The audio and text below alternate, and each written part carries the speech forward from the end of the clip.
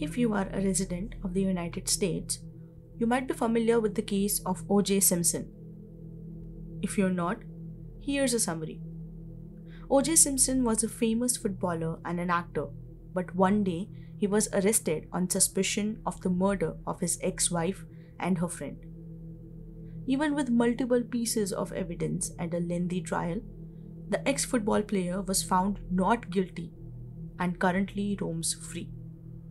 Because this case had taken the spotlight, a similar case from California could not make it to the front pages of many newspapers. An equally thrilling trial was being conducted around the same time when O.J. Simpson was arrested. In August 1993, the sheriff of Orange County, California, was informed about a brutal murder that had taken place in Mission Viejo. The police officers who arrived at the scene were shocked to find the bloody crime scene where Jennifer G., a young woman, had been murdered inside her own house in broad daylight. Adding to the horror, they discovered the body of a 5-month-old infant lying in his crib. With a semi-confession in hand, the trial should have been straightforward, but with multiple trials and one police error, the culprit currently lives free, unaffected by the crime that had taken place.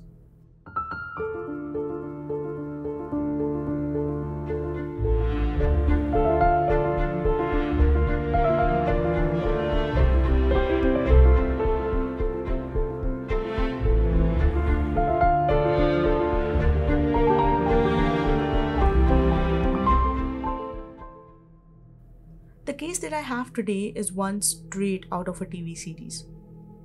The plot is as follows. A wealthy businessman from the USA starts an affair with someone half his age in China. They were so much in love that he flew back to the United States, got her a house in the same city where his wife and kids lived. The wife finally finds out about the affair, and soon the lives of 3 people is turned into a horror show. Hi, my name is Dhanvi, and today we are off to the United States of America. This is probably one of the most scandalous cases I have read about in a while. I don't think I can tag the murders as revenge-driven. Fueled by anger and narrow-minded thinking, the deaths of Jennifer G. and Kevin Peng could have been avoided if the adults just decided to think before they acted. The story has 3 main characters. Zheng Jim Peng was a 49-year-old wealthy businessman who owned a company named Ranger Electronics Communications located in San Diego, with factories in Taiwan, Malaysia, and China, and sold CB or Citizens Band radios to the police worldwide. During his prime time, his net worth was recorded around $200 million in the 1990s. When this case took place, he lived with his wife named Lisa Peng and his 2 teenage sons. Lisa Peng was a 44-year-old housewife. Now, I don't know anything about her occupation before she got married, but it's been said that she had to let go of her career in order to take care of the house, her sons, and her husband. During a business trip to mainland China in 1992, Jim met a beautiful manager who worked in the public relations department at the hotel where he was staying. Their first meeting was straight out of a novel.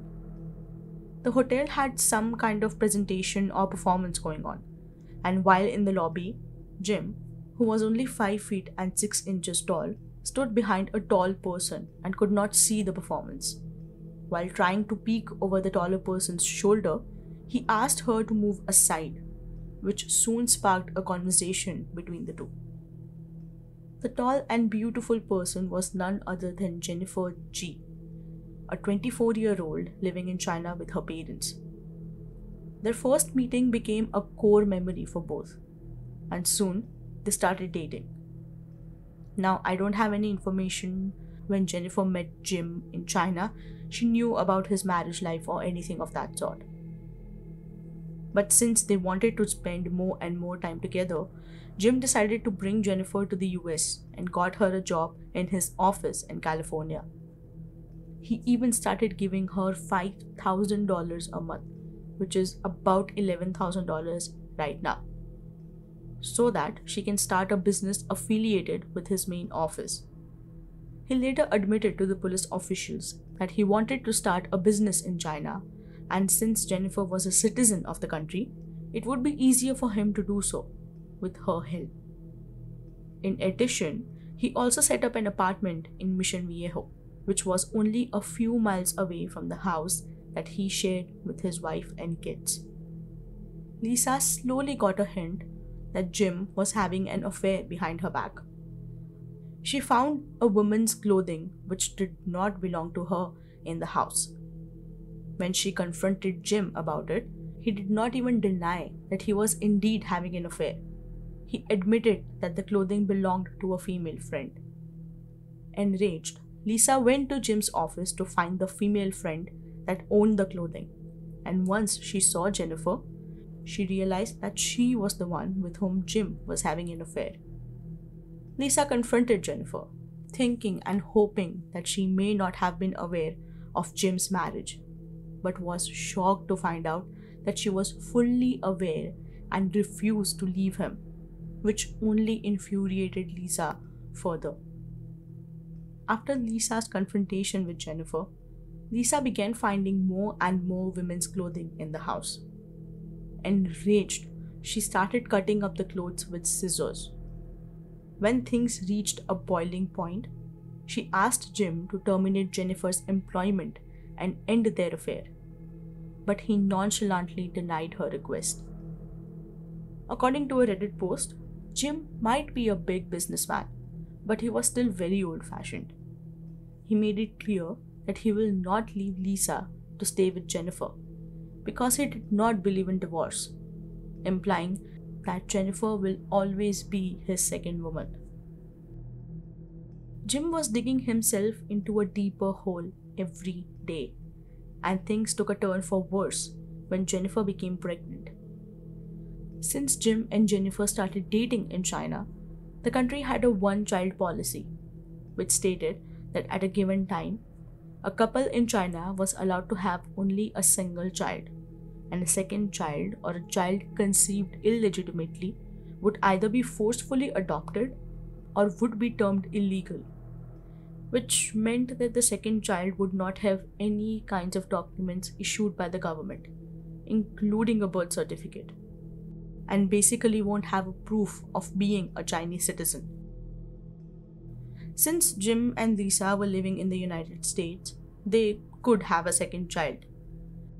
Jim and Jennifer, on the other hand, faced a challenging situation with the pregnancy because of the illegitimacy of their relationship. Therefore, Jennifer stayed in the United States and kept her pregnancy secret. According to Jennifer's parents, till the time of her death, they had no idea that they even had a grandchild. In March 1993, Jennifer and Jim had a son named Kevin. The new parents were delighted with the birth of their son, but this did not remain constant. Just 5 months later, the bodies of 25-year-old Jennifer and 5-month-old Kevin were found in their apartment. On the afternoon of 18th August 1993, Jim decided to visit Jennifer and his son at their apartment in Mission Viejo. He found the apartment locked and assumed that the two might have gone to finish their chores for the day. Thinking that the tasks would not take a lot of time, he decided to wait in the apartment manager's office. After a certain time had passed, he started calling Jennifer, and when the phone calls went unanswered, he became worried. He decided to check the house again, and when he tried to open the door, he found it unlocked. Once he stepped inside the house and turned on the lights, he found Jennifer lying on the couch. Touching her shoulder, he discovered that her body had already turned cold. He immediately ran to a neighbor and called the police to report the situation. Upon searching the entire apartment, the police found the body of the 5-month-old baby named Kevin who had suffocated under a blanket in his crib. Once the autopsy was conducted, they found that Jennifer had 18 stab wounds on her body and a bite mark on her arm. The police started investigating the murders of Jennifer G. and Kevin Peng and narrowed down their list of suspects to two names, Jim Peng and Lisa Peng. As they dwelled deeper into the investigation, they found out about Jim's affair with Jennifer and the occasions when Lisa threatened Jim to break his and Jennifer's relationship. Jim had a solid alibi though. During the time of the murders, Jim was on a business trip to China and had airline tickets to prove his absence from the country. When the police asked Jim about his relationship with Jennifer, he admitted that he loved her deeply. But even if he loved her, he knew there were certain things that the two had to face together, indicating the 25 years age gap between the two, and their relationship tagged as an extramarital affair. With Jim's name off the list, the police decided to bring Lisa Peng for questioning. One of the crucial pieces of evidence in the case was the bite mark on Jennifer's arm. 5 months after the crime had taken place, and with the DNA match from the bite mark on Jennifer's arm to Lisa's DNA, the police arrested Lisa for the murder of Jennifer G. and Kevin Peng. According to the police, Lisa attacked Jennifer with a knife, and the two had a fight, which ended up with Lisa stabbing Jennifer. Later, she went into Kevin's room and smothered him with a pillow. When Lisa was questioned, she denied her involvement with the murder, even when the police presented the DNA evidence that they had collected. The officials were surprised when Jim backed his wife and insisted that his wife was completely innocent. While talking to the press reporters, Jim talked about Lisa and stated that he believed his wife of 21 years was completely innocent and she was not aware of the baby that Jim and Jennifer had. This might have been an act because soon Jim asked the detectives to permit him to talk to Lisa alone. The police allowed Jim to talk to her, a decision which will come back to ruin the entire case that they had worked on so far. Once Jim entered the interrogation room, the police switched on the mic and started recording their conversation. In the room, Lisa and Jim were fighting. Jim asked why she killed Jennifer and why she had stabbed her. Lisa maintained her act of innocence and defended herself, saying that there was indeed an altercation, but Lisa never took the first swing. Jennifer just fell on the floor and somehow managed to stab herself in the process, and if I may add, for 18 different times. The police knew that the killings were not a result of self-defense. According to them, the only motive for the crime would be to eradicate Jim's entire new family, which sadly involved the kid as well. With all the evidence in their hands, the case was up for trial. The prosecutors were confident that with DNA evidence, Lisa could be sentenced to life in prison. I should add that during the investigation and the trial, the knife which was used to stab Jennifer 18 times was never found. According to the medical officer, the knife would need to be long enough to pierce the body from front and back with a single stab. During the first trial in 1995, Jim admitted to his feelings for Jennifer and how she had decided to stay with him in the United States.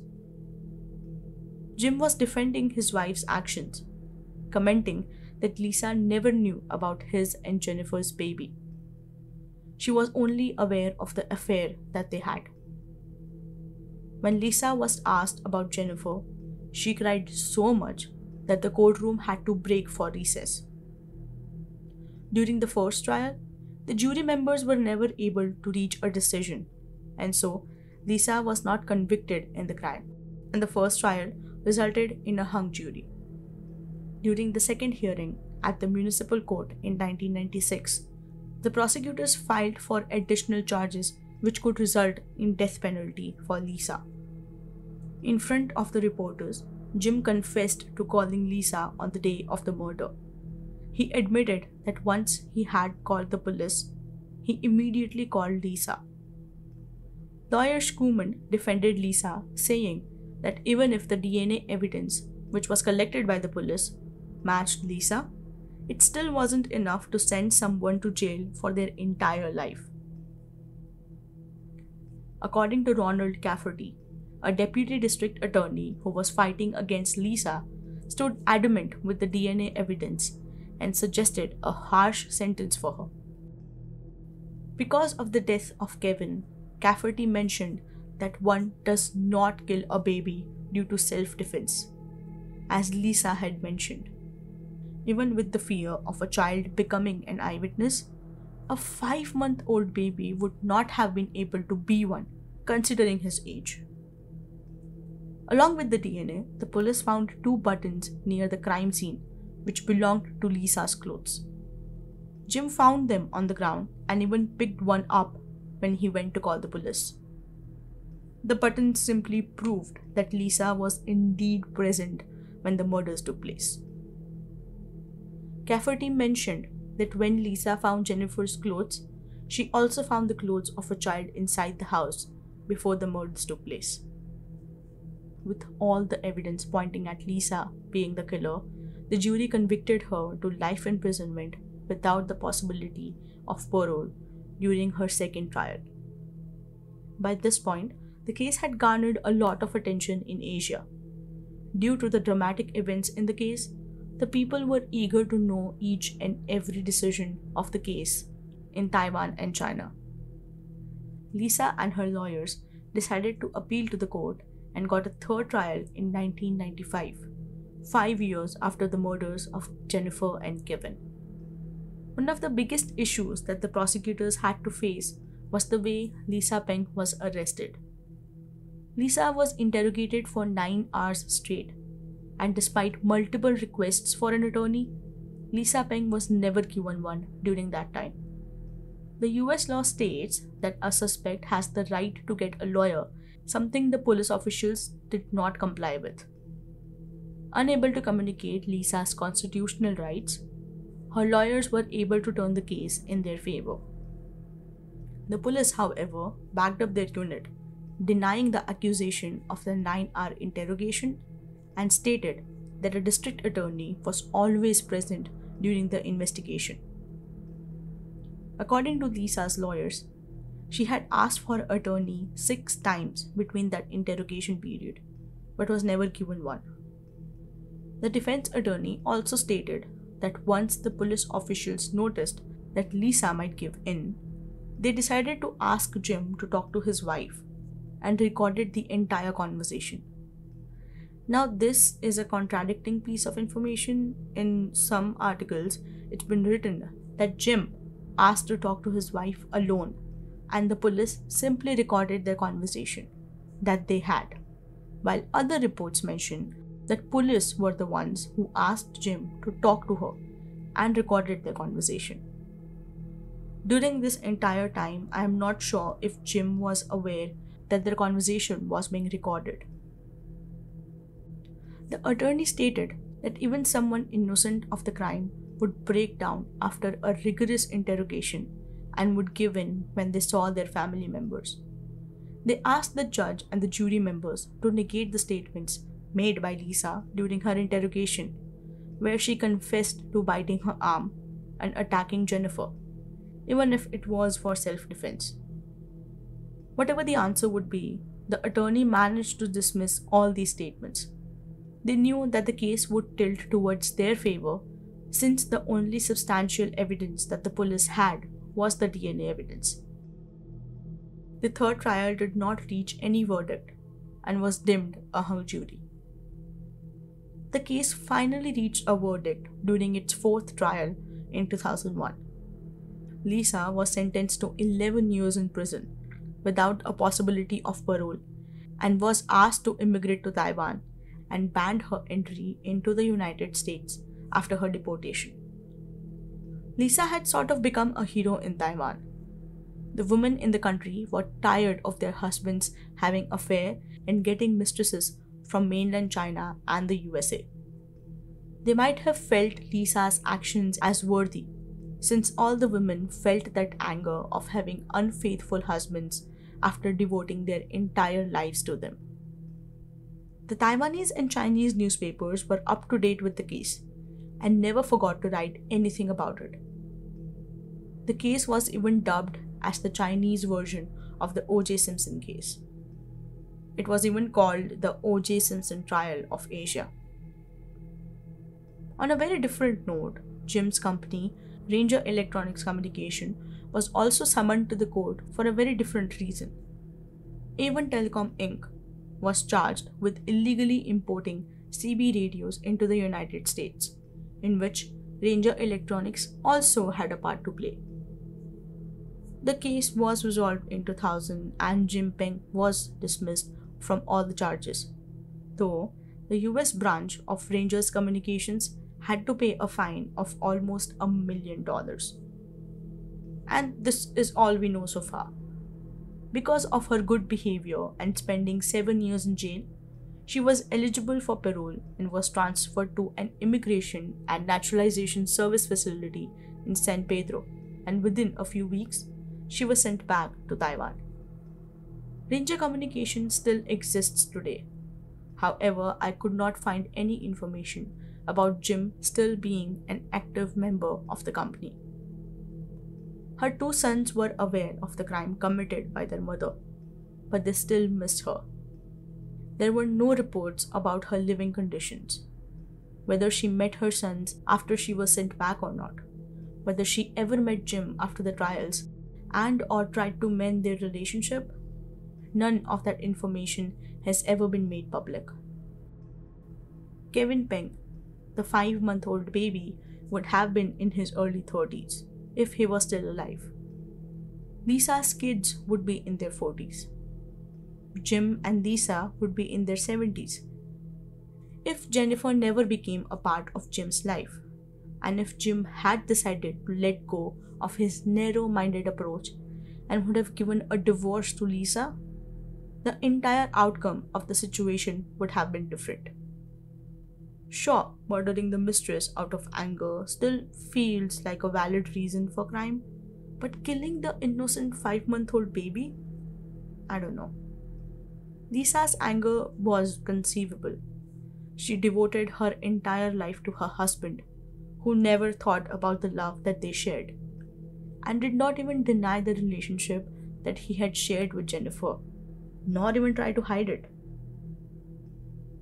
An act of anger changed the lives of Lisa, Jim, Jennifer, and their children. 2 of them had lost their lives, while the other 4 had to adjust themselves to a new one away from all the family love and support that they could have shared for the rest of their lives.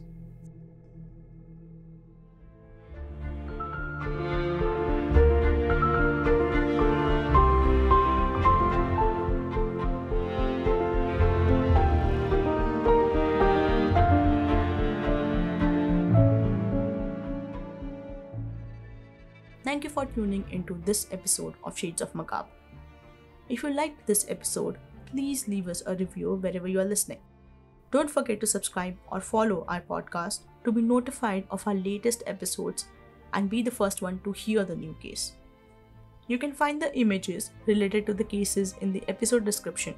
And for more information, or if you'd like to suggest a new case, head over to our Instagram and Twitter at Shades of Macabre. Shades of Macabre will be back next week. Till then, take care and be safe.